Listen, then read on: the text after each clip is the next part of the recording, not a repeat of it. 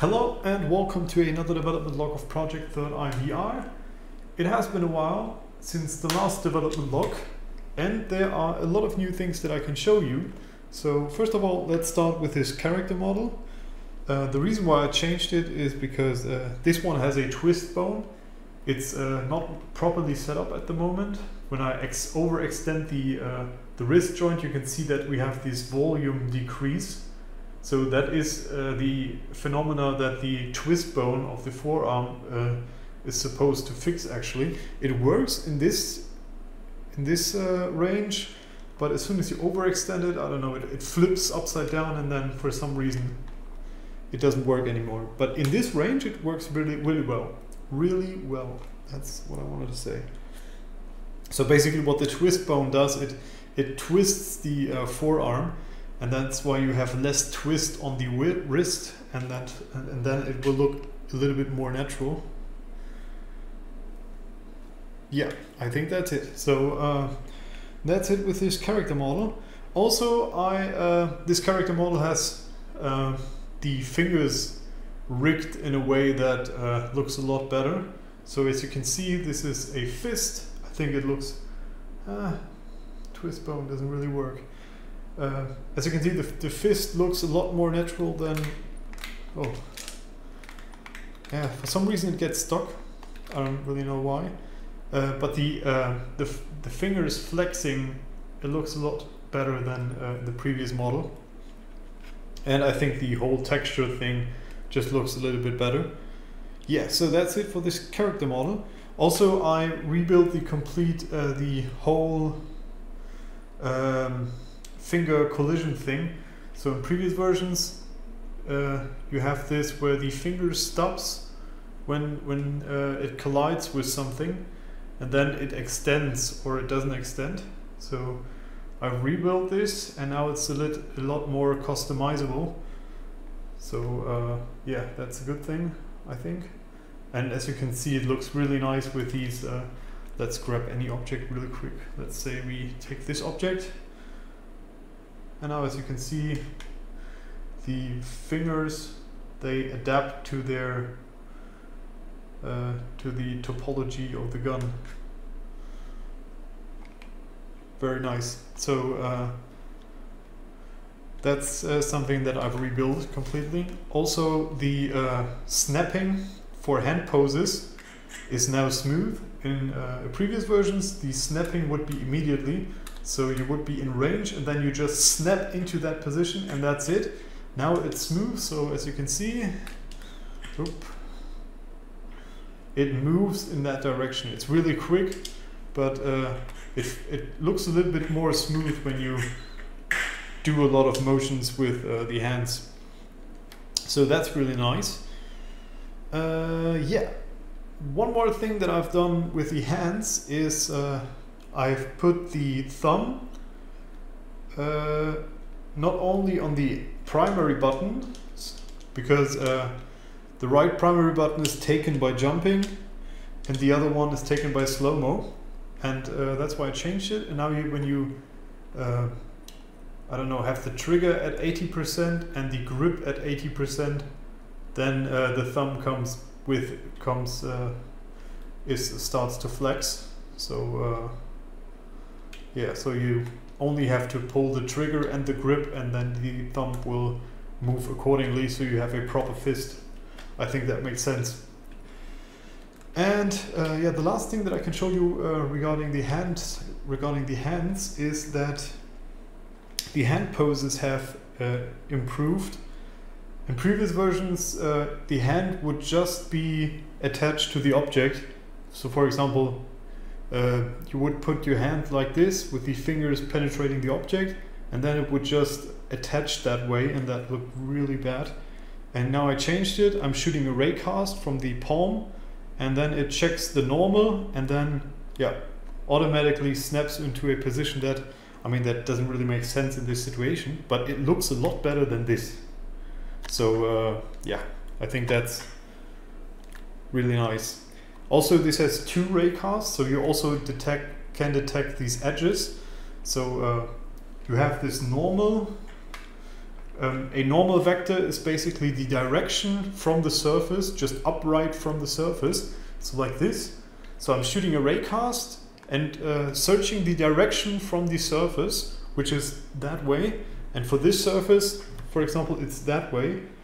And but there's a problem when you have the edge. You have actually two normals that you want to consider for your hand root snapping, and that's why I'm shooting two raycasts, one in this position and one in this position, and then I'm taking an average from it. So I not only can grab this surface and this surface, but also something in between that makes it look a lot more natural. Yep, so that's it for the hand poses, and it works really well. So I mean, there are situations obviously where the fingers penetrate the object, especially on small objects like these. So if I have a random pose, let's throw this in the air and catch it. As you can see, that hand pose doesn't really make sense. But if you just grab it, it kind of makes sense every time. And when the object is a little bit larger, it tends to make sense as well. Yeah, and you always can grab these edges. That always looks relatively natural. I mean, I don't think you could grab an object like this in real life, but yeah, you gotta start somewhere. And this works as well. So yeah, this is 1 kilogram, really light. This is 10 kilograms. This is, I think it was 100. Wow, that's really heavy. So you can see this on my legs. The legs start to bend because it's so heavy. And this one, I think it's 200 kilos. It's actually hard to move down this this table. Yep. Oh Jesus. Yeah, now you can see my legs are starting to bend as well. Let's try to throw this. Oh. Yeah, so I think I need to add some heavy objects to the game, because all this heavy lifting stuff feels very natural. So not natural, but realistic, I would say. Yeah, so is there anything else I can show you? I don't know. Hand poses, yeah, so it works on all kinds of objects, so this is the default. So as you can see, I can grab whatever I want. It almost makes sense every time. So it doesn't really matter if I just grab on it. I mean, you couldn't do this in real life, but at least it doesn't look horrible like in previous versions. Also, yeah, grabbing the edges. I mean, that is not optimal. However, I think it looks, most of the time, it looks good enough. Also, for objects like these, for this bat, that have a start and an end, I made this hand pose snapping that it always, that you always grab this pole. So there's an imaginary pole set up, and the hand pose always snaps in that direction. So if you would try to grab like this, it would automatically snap into it would automatically start to align with this imaginary line. Yeah, and that works really well so far. Sometimes it yeah, does this. As you can see, it starts to move in another direction. I don't really know how to fix that yet, but it already feels a lot better than in previous versions. So if I would grab the bat out of the air, it makes sense. Makes sense as well. Also makes sense. Grab it from the floor. Makes sense, makes sense, makes sense. That does not make sense. Yeah, but most of the time it looks okay. So, and there is something else that I've been doing, and this is working on new enemies. So I have a button right here, and if I push the button, there will be a drone spawned. And these drones are completely physics-based, so I could throw them in this direction. And then, as you can see, these drones are targeting an orientation, And they also target the player, so I could throw this in this direction and move somewhere over here. And now as you can see, it's going for the door. And it's starting to target me. And I thought this would be a nice enemy type. Because if you have like a building, a security building or something like that, and then you have these drones coming out of the vents, the ventilation things, that would be, I think that would be very cool.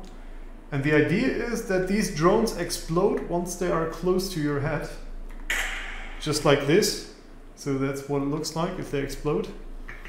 And you can also shoot them down. Or you could use a bat or a gun or something like that just to smash them. But yeah, maybe I should lower the threshold a little bit. Yeah, I think that would be very cool to have in the game. Also, I've been thinking about another drone that has a gun attached to it, which is a little bit larger, of course, and then starts to shoot. I think this would be a very flexible type of AI to have for the game. Yeah, is there anything else?